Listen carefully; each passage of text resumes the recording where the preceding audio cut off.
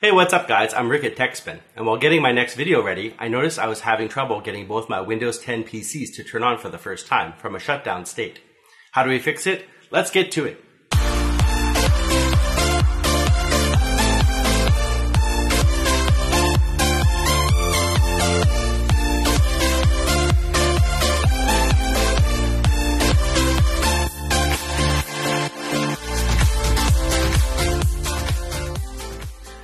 Okay, so my problem was this. With the PC off, I pressed the power button on the case and the PC posted BIOS and continued loading, showing the Windows logo.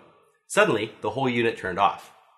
Now this happened with both my old i7 2600K rig as well as my new i7 7700K. My MSI Z270 titanium board was also doing this for quite some time. I thought it was an issue with the board or BIOS, but after updating the latest BIOS and doing a lot of troubleshooting, I still had the issue. Using the onboard power button made no difference.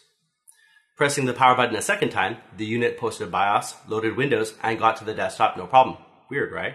So it seemed like my problem started happening after Windows 10 received the anniversary update. I Googled and went through a lot of reboot loop issues before I found one page that covers the problem. And as it turns out, the solution is simple and very easy.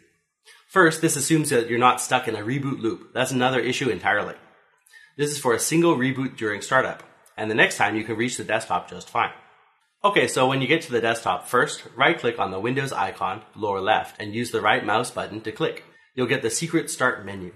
You can also get there by pressing the Windows key plus X. Click on Power Options near the top. You'll get a new window that seems unhelpful. You'll see Choose what the power buttons do in the column on the left, and click on that.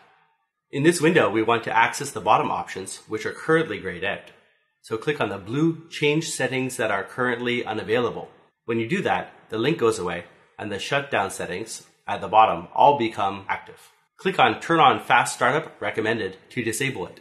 Click on Save Changes at the bottom right of the window, which will close it. Now you won't have any more problems.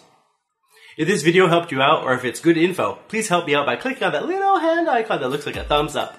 It really helps out my channel. Thanks so much. If you want to see more videos like this, then please do subscribe for new content and click that bell icon to get notified when I put up a new video. I always read the comments, so if you have a question or if I missed something, then please tell me down below. And let me know what you'd like to see next. Thank you very much for watching. See you all again soon. Bye for now.